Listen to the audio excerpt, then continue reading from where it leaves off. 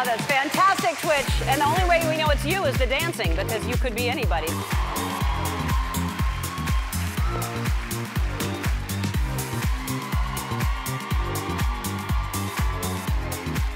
It is awesome to have you here. Thank you so much. I love this show. I love you, so thank you for having me. Oh, thank you. And this is, it is your first American talk show, so I am honored that I am your first American talk show. And this is the best one to start on, I think, so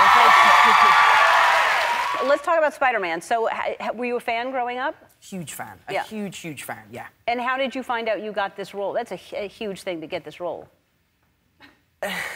I basically had been auditioning for about 5 months, and after my final audition, they said, you'll find out tomorrow. Fast forward 6 weeks, I was still waiting, and one day Marvel just posted on their Instagram, go to our website to find out who the new Spider-Man is. And that's it. I just found out online. They didn't call me up or anything. So I ran downstairs. I was going ballistic. My poor dog, Tessa, was terrified. And my brother, Harry, who's pretty savvy with technology and stuff, was like, dude, they've probably been hacked, bro. Like, they would call you, right? They would let you know. And so I called my agents. They were like, oh, this is amazing. And then Kevin Feige finally rang me and said, I've got some great news. You're going to be Spider-Man. I was like, I know, Kevin. You put it on Instagram. You had to lie to so many people. How long did it take to make the movie? It was like a couple of years, right? How many years did you lie to people? That is an unfair framing. It was, yeah, I lied to people for a good 2 years, and I lied to the internet for 2 years, and it felt great. Who knew, besides your agent, who knew that you were doing this? I mean, how hard is that to keep it to... Like, I mean, it's your family knew? Yeah, my dad, my brother, okay, and my mother at the time, and yeah, just kind of us. It was fun to keep it secret, because you know when you're planning a surprise birthday party for someone, and they're like, I hate surprises. Tell me, is the party happening? No, seriously, Ellen, don't mess around, because you know I actually hate surprises, and I can see on your face you're just like, I'm not going to tell you, Mother Hubbard. You're not going to know. So it felt like I was part of organizing a surprise birthday party for a bunch of people who I knew would appreciate it. Everyone appreciated it. We loved seeing you in it. We loved seeing you. So your first day on the set, you're what? I mean, you've done a lot of big movies, but what's your first day on this set like? I'm gonna be honest with you. You know, we in Hollywood we'll fake our moments and say we had a moment, and we do it all for, you know, for the cameras. But it was really a moment when I walked on set and he was in the suit, and I'm in my makeup, and I was just like, wow. This is really dope to be like childhood. You know, you always dreamed about playing the superhero or the villain, and then here we are, we get a chance to do our thing. And so it was really a moment. So we wanted to make sure that this one, that the villain and the superhero were really defined, because, you know, you root for your superhero according to what his adversary is. So I really wanted to make sure, I wanted to let him know I was going to burn the city down and him along with it. Good for you. Yeah. I hear there is a lot of comedy in this one too, right? There's more. Yeah. We because in the first movie, Peter was going through some just really intense stuff. He's going through very intense stuff in this movie as well.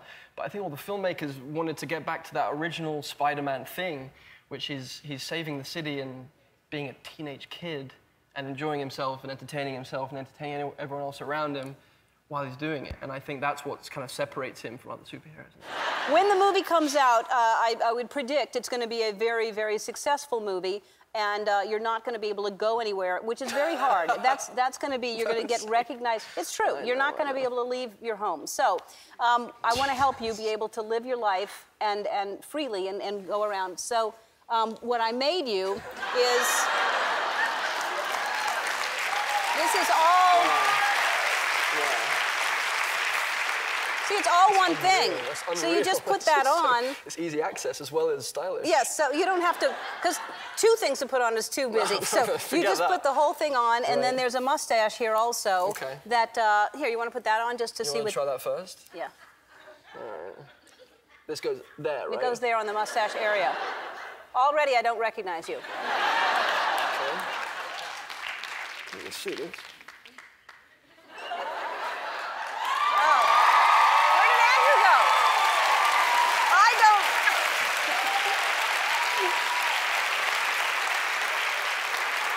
That is a good look. I feel like I should do a German accent. Yeah.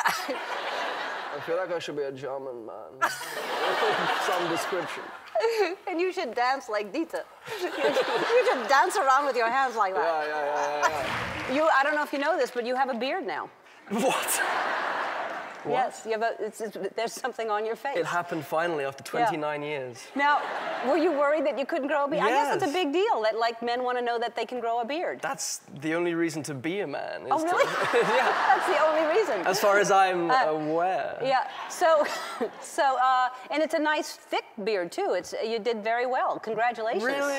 Yeah. Well, because you know they can be spotty. Now. That actually does mean a lot because I didn't think it was ever gonna happen. You look good, and we gave you a disguise last time you were here. Maybe that's what inspired it. Subconsciously, yes, I think that's because I think we gave you something that that's you looked. the one.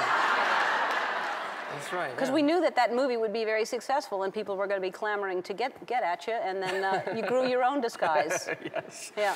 Now, and did you enjoy you're making the second movie now again? We're making the second movie again. Yeah, we made it before and it was terrible. Right. So we're starting a whole new My mind is not working. Forgive me. understand. So you're making. You've already started on the next. February we start the next one. We started pre-production. We have a script and it's very, very good. Oh, good. Well, that's important. Which is kind of you need that otherwise. Yeah, you don't want to just do it because it was successful. Precisely. Yeah. All right. So Spider-Man. This is the last Spider-Man? Is that what I'm hearing, maybe?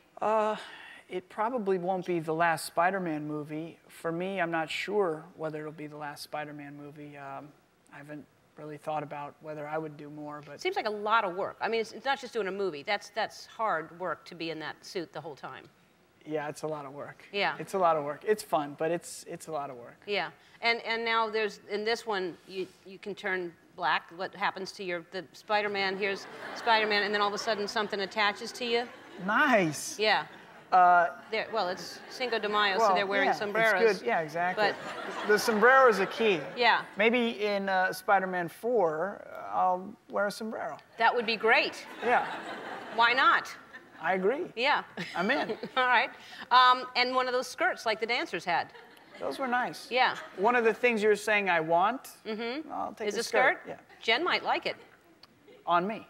I don't know.